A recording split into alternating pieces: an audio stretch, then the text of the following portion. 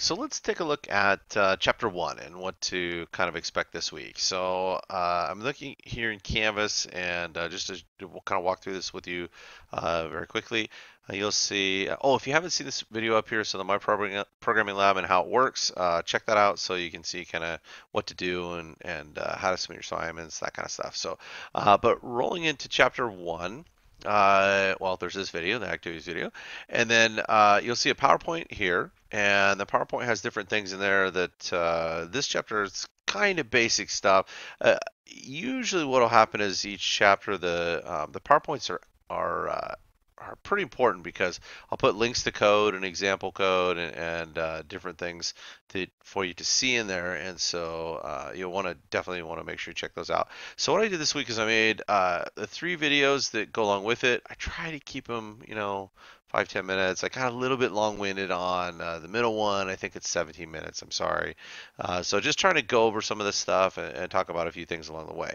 All right, so we've got that piece in there. I want to show you just really quickly the video links down here from Tony. So Tony Gaddis, our author, and these are 4 videos that he included for this particular chapter.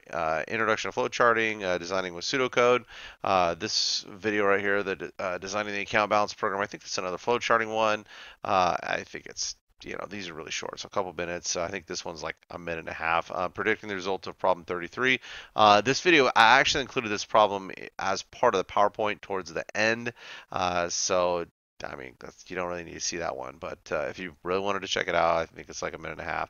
And then so work through those things, work through the chapter, check this stuff out. Chapter two, we'll start physically doing code, but for this, it's just kind of getting you started. And then you'll see 2 quizzes in here. So A and B, honestly, they have some of the same questions in them. It's just meant as a little kind of activity for you. So take the quizzes. They're open book, open note. They're not timed. If you blow it, you can retake it, and I just have them set up to keep the highest score. So it's really, for you guys just to walk you through it, just to get you thinking a little bit on some of the stuff that the chapter covers. Okay, and then at the very end, you'll see my programming lab. Again, my programming lab this week, there's not really coding in it.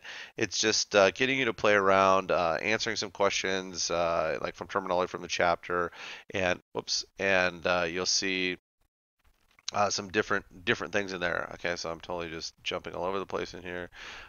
But you see, as you look through my programming lab, you'll see those little pieces in there. So again, make sure you watch this little video kind of at the end of the first module before you jump into the chapter one stuff, just so you're familiar with my programming lab. But definitely go through this stuff first before you tackle the quizzes and then my programming lab piece. And then that's pretty much it for this week. So relatively light week. I can tell by just looking at the enrollment in my programming lab for this course that most of you have gotten your book and access to my programming lab already. So great, so you can get rolling right along. For those of you who haven't, you need to get them quickly so that you can keep going, because we will start with coding next week. Again, this isn't too bad. Kind of a light week. Believe me, we'll have some weeks to make up for it. But this will get you going with chapter one. We'll do all chapter one and get it done this week, and then we move on. You'll see some of this stuff later, but for our actual coding introduction and getting you started with that stuff. So again, make sure you have the REPL account. It's not that big a deal. You just sign up for an account, you're good to go. And then I'll go through a little demo of how to use that and some of the other pieces that we'll use starting next week too. So you'll see those pop up in the chapter 2 section for next week. So anyway, so that's it. And if you have any questions, please email me. Thank you.